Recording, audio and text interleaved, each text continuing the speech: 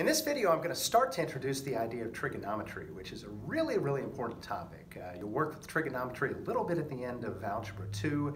You'll work with trigonometry a ton in pre-cal. Talk to people in pre-cal, they'll tell you probably a third of the course is going to connect back to trigonometry in some way. So super, super, super important application that you're going to continue to work with in the future. It's a topic that I really enjoy. It connects very closely to the right triangle problems we've been doing. You can make an argument that it's really everything that we've done this year kind of coming together in one topic. On the surface, the topic can be a little bit tough. I think it's a little bit tough just to look through a book and teach yourself the concept. Once you understand the patterns, though, it's relatively simple and it's very, very powerful. It's going to be able to be used in lots of different cases and lots of different applications. So really, really important that you put some time and focus and effort into getting this concept down. And again, it's one of my favorite topics in high school math. I love the problems, anything that it basically results in problems that are relatively short and quick and yet very powerful.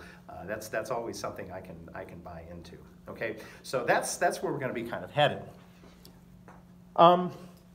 Before we move on, though, I want to tell you a little story from when I was a kid that kind of illustrates my experience with trig, and I think it'll kind of illustrate why we're doing this as well. So I was about 8 years old, and it was the middle of the summer, and my dad was mowing my grandmother's grass, and I was sitting around the house just messing around, and I got a phone call from my dad. And Dad said, hey, I need you to get the calculator out of the desk drawer, and I need you to make a calculation for me. So I said, okay. So I got the calculator, and he said, type in the number 70, and I want you to hit the button that says tan, T-A-N, okay? And I did that, and he said, okay, multiply that by 10. I did. I told him the number, and he said, okay, thanks, and hung up. And I was kind of mystified because, not shockingly to anybody, I was a super nerdy kid, and a lot of times I would hit that sign button or that, actually, you might think it was the sin button, S-I-N, or the button that says cos, C-O-S, or the button that said tan. And I would put different numbers in it. I would hit that button, and I would just get these random decimals. And I could never figure out, I constantly was trying to figure out what were those numbers? Why were those buttons on the calculator in the first place?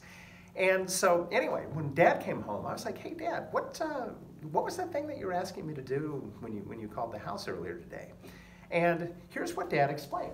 He said, well, I was trying to cut down a tree at your grandma's house, and I didn't know how tall the tree was. And, maybe the tree was kind of rotted or something. I'm not real sure. But anyway, he didn't know how tall it was. He couldn't just crawl into the top of the tree and drop a tape measure down.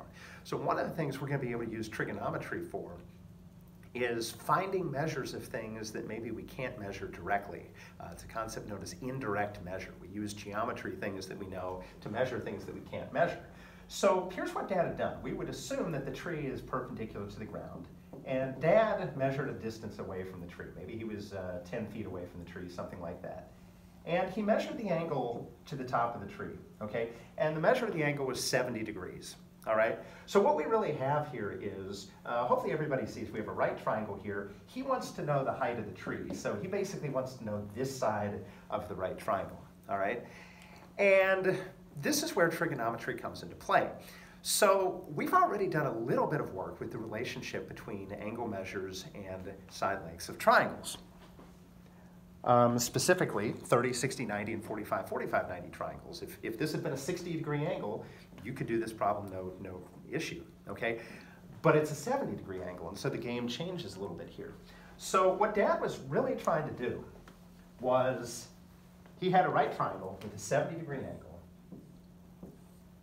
We don't know what the patterns are for a right triangle with a 70-degree angle. We didn't memorize those, okay?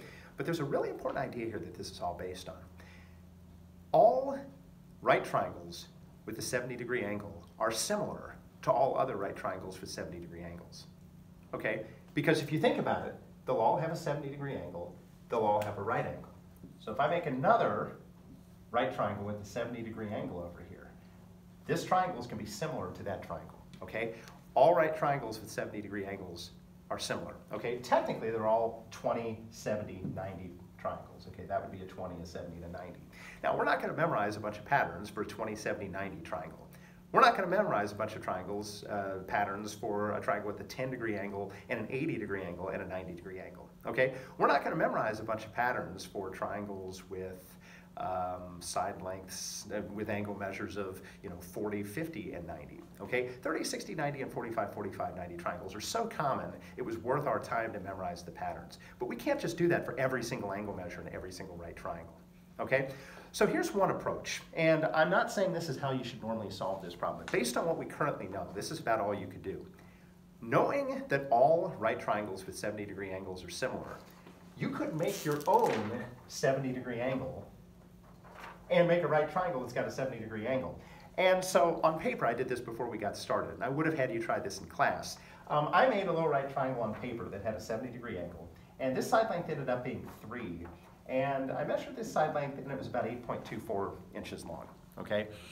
And so the big idea here is that if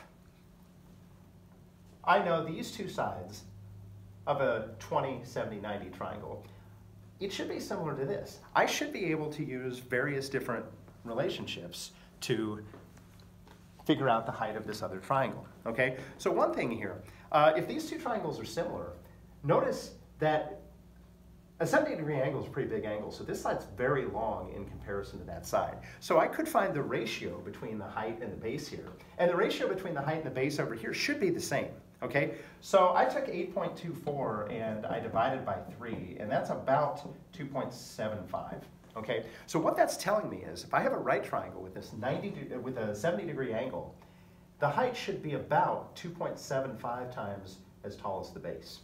Okay, and so we could use that idea here as well. We could multiply this by 2.75, and that would tell me the height, okay?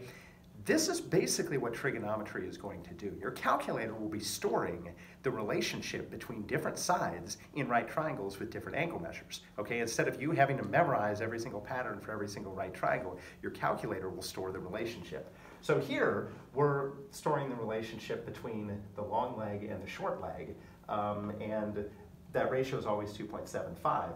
Your calculator basically could store that value for you without you having to make your own triangle and figure out what the relationship is, okay? If we wanted to know the relationship between the height and the hypotenuse,